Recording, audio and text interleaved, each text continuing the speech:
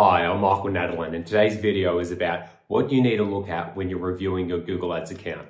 Now, this is pretty much a summary of what I do when I audit an account for a client. So I thought I'd just quickly share this. I'm going to jump into Loom today and actually just go through a few slides with you. I feel like this might go a bit longer than I'm used to, but just stick around for it. I guarantee you'll pick up a thing or two that you don't usually do. Enjoy. Excellent, let's jump in. So what to look for when you're auditing an account.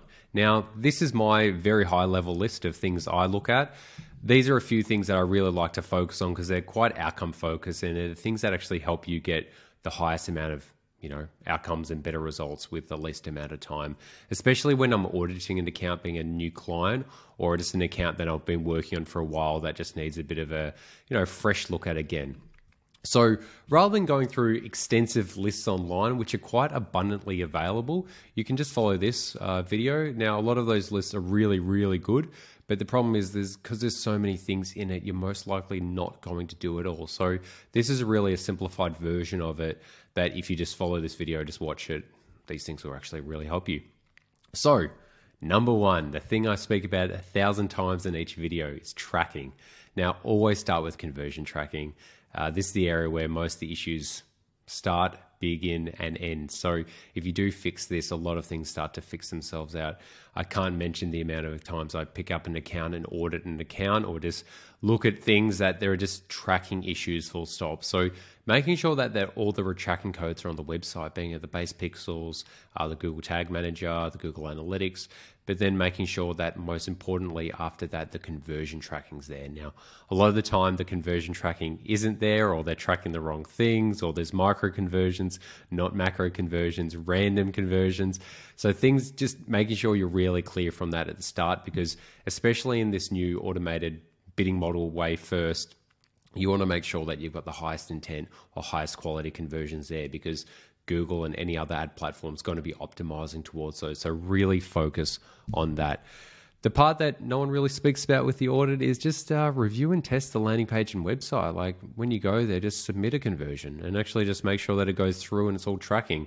The last thing you want is actually you think that conversions are tracking, but then when you test it yourself on different segments of the website, then nothing actually happens. So it helps just to spend 5 or 10 minutes just reviewing these things, being it in Google Tag Manager or Google Analytics or whatever platform is your focus. So this is always where the issues begin. So just focus on this, get it done. When you're doing an audit, this is the thing that a lot of people just bypass because they're too focused on the account and they're not actually focused on, well, if this isn't done right, then the account, nothing in the account's actually going to look good, full stop. The next part is the landing page. So the results will always reflect the page it goes to. So before you actually start auditing an account, or I'll audit an account, I just check out the page it's going to, because this will make such a significant impact on the results overall. So things when I look at the pages, I just try to figure out firstly, like clarity on what the business does. Like I might know what the business does, but maybe this part of the business or what I'm focusing on, I'm not sure of. And if someone's looking for your product, or if you're on a more of a disruptive network like Facebook, you want it to be that when people get to the page, they actually know what's going on. So this isn't always just about what's happening on the paid side. It's also what's happening on the website. Now, the next part is like headlines. Is it a clear headline? Do they understand what this page is about? Is there an offer on the page? Is there actually something that's enticing to go towards? The next part is there a call to action on the page, like telling people what they need to do next? And then the next one, it's quite silly, but like the ability to take action. Like firstly, is there a call to action? And then do they actually have the ability to take action, or are they navigating around the website trying to do heaps of things that just won't get them the result they want? So that's a big one. Definitely focus on that. Not many people really talk about that when about auditing, but it's a really good place just to start off on the second step. Now we can look at the account.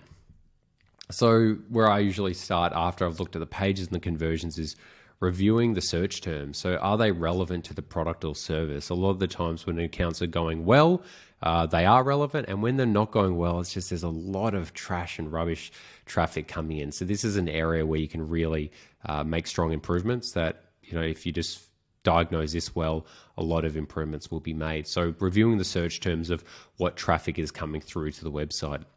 And then the next part of it is the keywords, which is review the keywords. Are they actually relevant to the product or service? Like the search terms in the last slide, which are at here, are only reflective of the keywords. So if you've got poor keywords or too many keywords or not the right keywords, you're only going to get a certain type of traffic, which is going to get a certain type of search term. So this is about reverse engineering, actually starting to say like, what's the input to get the output? So the input would be the keywords, the output is the search terms.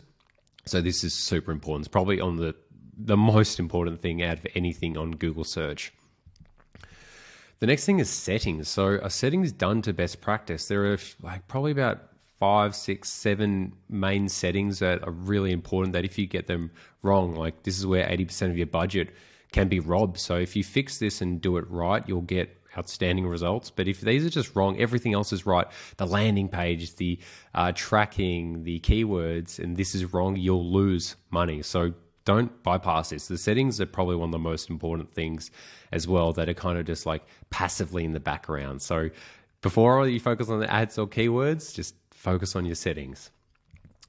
Now, you know what time it is, so this is what I'm going to be doing in all my videos now. This does help my channel, so if you like this, please like it. If you want to know a bit more, you can comment. But most importantly, if you subscribe, you'll be getting amazing information about Google Ads and paid advertising regularly. So public service announcement, please like, comment, and subscribe. I'd really appreciate it. And then the next part is, it's your time to be number one. So I was only a referral agency for a while now, but my team actually is expanding and the capabilities as well. So Market Lead is now taking on new clients. So if you're serious about increasing sales, increasing customers, and scaling your business with Google Ads and paid ads, you can actually book a strategy session with myself, but might not be forever. And I'll also give you a free action plan. So these calls are really good. Diagnosis call and just actually focusing on next steps. So regardless if we work together, there's like you can do stuff yourself. So you can just go to marketlead.com.au and then you can follow the steps there to book in a strategy session. These are only available to business owners and marketing managers. I get a lot of specialists wanting to answer questions. I don't have the capacity to do that at the moment. I'm planning to do a course sometime soon, but at the moment, this is just for businesses and marketing managers or people who are running ad accounts that needs support and are looking to actually have someone manage it for them because, you know, that's my business. So let's continue. So the next part is budget and budget allocation. So where is the budget allocated? Is it allocated towards high converting keywords or ad groups, or is it just being allocated in random areas? So a lot of times in accounts when I'm auditing them, one of the biggest issues is just the budget's just random. Like it's just like there, it's balanced. Like, and sometimes I do that for my clients as well. It's just like keep it like you've got a daily budget that you've got to stick to. But this way you can actually make sure that like when you're allocating budgets actually towards high converting areas or high selling areas or high lead generating areas. So going on the back of that is, are the top keywords segmented out? So for lead generation specifically, you want to make sure that top keywords, things that actually get the best results, are segmented out so you can have maximum budget and impression share. Sometimes the challenge with accounts is when you've got winning keywords with a lot of other keywords, the other keywords that do convert but not at the top converters can be sucking away budget. So if you've got a limited budget, you want to make sure that you really do pull out those top converting keywords in through your own campaign. And when you're doing that, you'll actually be able to allocate maximum budget because you know you get maximum results.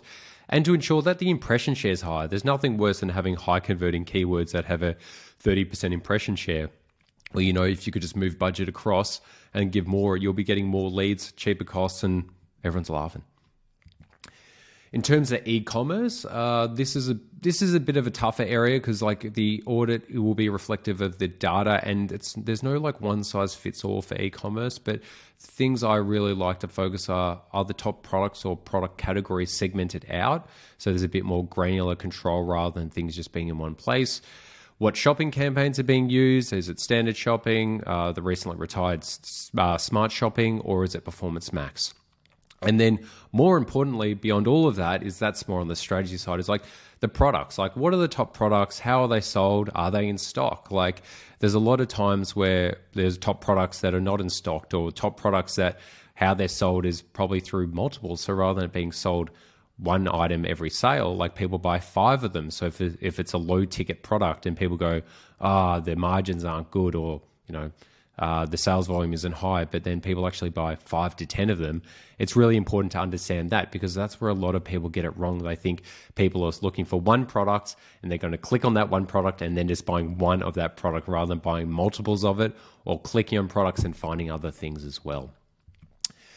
The last one is, and this is one of my favorites because I'm a nerd, is reviewing the metrics in Google Analytics to get further insights into everything. This is like a gold mine for practical and actionable data. Now, whilst it won't tell you what to do or why to do it, it just gives data that can give you more insight than the ad platforms could itself. So it's a really good place. That this is an area that I'd recommend anyone who does paid ads, or if you're a business owner, really understand Google Analytics, because it'll give you such a broad and amazing insight into your business without you actually having to do heaps of crazy stuff. Like, it's a free product. All you got to do is put a bit of code on your website, and it gives you such radical transparency on everything in terms of where traffic's coming from, what they're doing on your website. If it's an e-commerce, like such granular details about it, and just pulling in data from Shopify, for example. So really, really important there. And so when I'm auditing an account, I just did a paid audit over the last few days, was I requested this because I could just look at the account and give them like what they want to hear, but this is what they also need to hear as well. So this gives a bit more granular insight, but also really practical and actionable data as well. So that's the video for today. I hope you enjoyed it. It's gone for 11 minutes on this Loom, but going back to this main slide here, you know what the time is. So if you like this, please like, comment, and subscribe. If you've got any questions about these types of things, anything you think I missed, I'd love to hear. I'm sure if you say I've missed something, I'll agree with you. But these are the things I tend to go over with my clients, or the prospects or the audits I go over, and just makes it really simple and clear. So there's more of a framework. So rather than getting caught in the nitty gritty too much, it's really like a step-by-step process of how to do this quite fast as well. Like, you don't need to be spending hours on this. You could do this in 20 minutes and get really practical and actionable things from it. So I'll leave it there, and enjoy.